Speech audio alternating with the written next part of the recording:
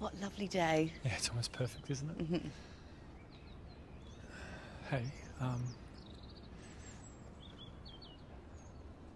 Katie, I've got a question to ask you. Will you marry me? I'm sorry, no.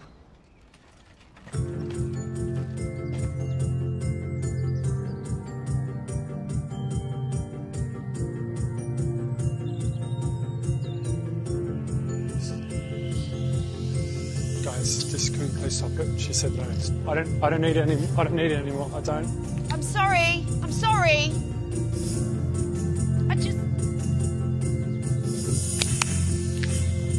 We've never really clicked. You know, in loads of aspects of our relationship. I mean, let's face it, we're not exactly physically a good match.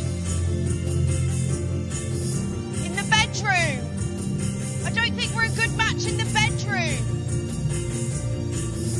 Well, to be honest, it's probably my fault that you can't keep it up. I'm sorry, can you hear me? Yeah, just checking. There's loads of reasons why I can't marry you. Oh my God, Phil and Clive, they're going to want to keep this forever. Horizontal. I'm just going to reel a few off. Well, your parents, for one. I can't stand them. You said yourself your mum's a complete bitch. Hi. Good to see them now, though. Good. Hi. Hi, Mr. and Mrs. Williams. Your friends hate me. And there they are. Good. You know, I'm just going to shut up. I'm just going to shut up. Sorry, it's just, you know, when I'm nervous, I can't stop talking.